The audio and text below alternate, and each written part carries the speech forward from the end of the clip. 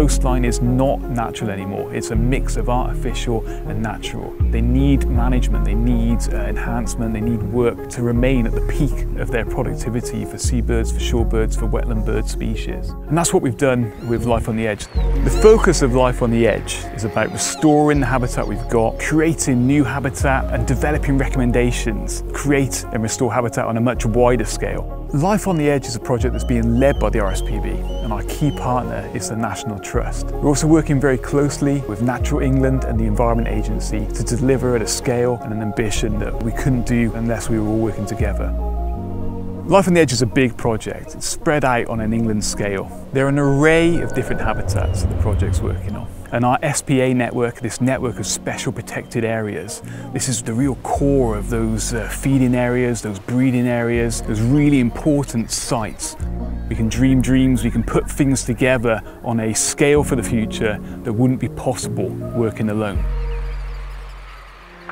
The England coastline is globally important. In the summer months, birds will travel here to breed. So you've got a whole array of seabird species that come here from their wintering grounds in Africa. All the tern species, you've got multiple gull species that travel around Europe and down to Africa, all come here to breed on the salt marsh, on the shingle, and the habitat we've got. And then in the winter, you've got a whole new set of birds that come in from northern climates to spend their winter months feeding up before going back to their breeding grounds. And in between those seasons, you've got the migrating species that are just popping through our coasts, dropping in, feeding and moving on again.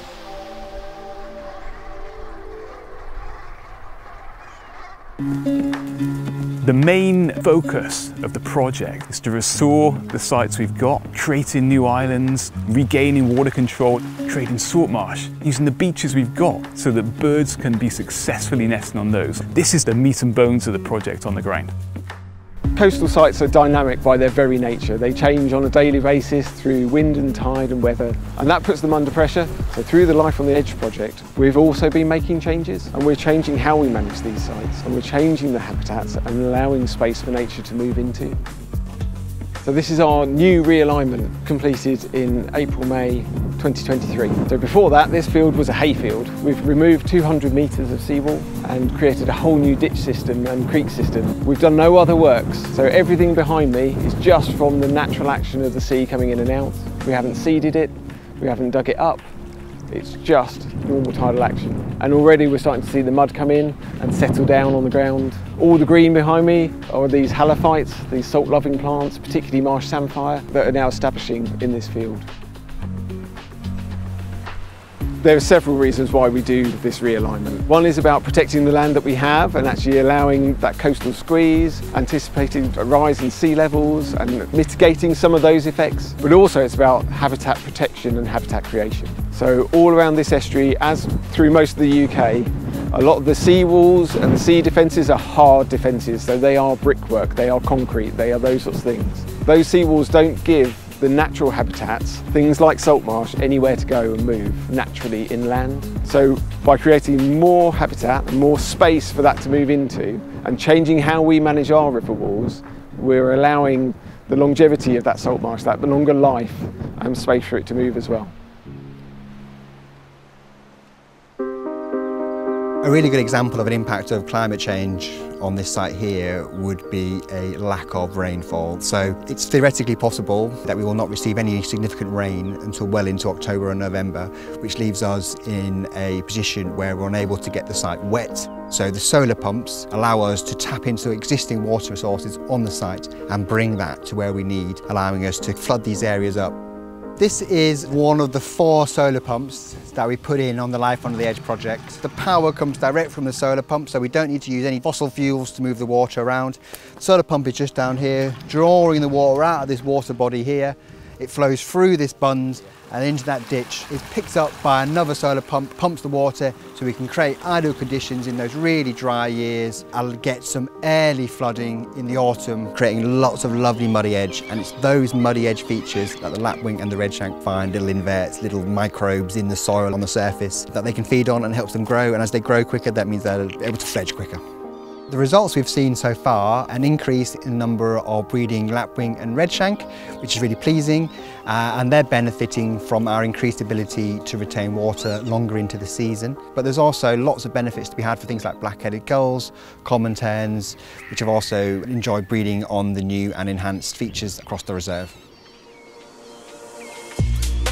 So over time, beaches, they flatten and lower. They're much more vulnerable to tidal inundation, which would mean increased number of nest failures. And then over time, that would mean a lack of returning birds, and you'd get a small decline in the population. Effectively, at Horsey Island, what we did was we created a brand new beach. So working with our partners, Harwich Haven Authority and the Environment Agency, we used sand and shingle material that Harwich Haven were dredging from their major channel deepening operation. This material was then transported by a dredger to Horsey Island, where it was deposited adjacent to the existing beach. As that material moves and is sculpted by the wind and the wave action, it rolls backwards over the existing beach, raising the height of that existing beach. And what we hope that will mean is that we have secured the future of the little tern colony at Horsey from the impacts of climate change for around 50 to 60 years.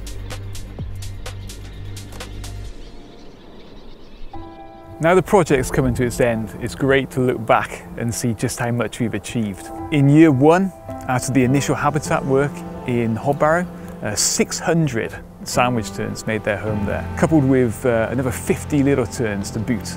On Horsey Island, on the first year after that habitat was created, a little tern colony expanded there and located on the new section as well, and had great success. In year two, sandwich terns were prospecting and other terns were looking to use that. We have grown an England-wide beach nesting bird programme. You've got volunteers who have never really paid any interest to birds that are on their beach before, and now they will know all about them, and they will have names, and they will pop out every day to see these ring plovers snuggling down on their eggs. So we know that these areas, once put in place, have got a lot of potential to deliver. Those projects which have reached out beyond the nature reserve borders have been embraced by the local community. There is a great desire to connect with wildlife in our world now. You know, if you take a look around the country, got new projects flourishing into life that hadn't existed before, new partnerships, new volunteer networks, and we can have so much more. We just need to plan, we need to act, we need to work together to make it happen. Our coasts are rich with wildlife, and they could be richer still. You can support our coastal wildlife by helping to keep the focus on it. We have an amazing coastline, but it needs us to help guarding it, and it needs us to help plan for its future in a very changing world. To make some of these changes really happen and see the benefits happen, it's a privilege, it's a responsibility, but it's really important and it's good fun. When a flame is lit in the community, everyone gathers round to support it and help it grow.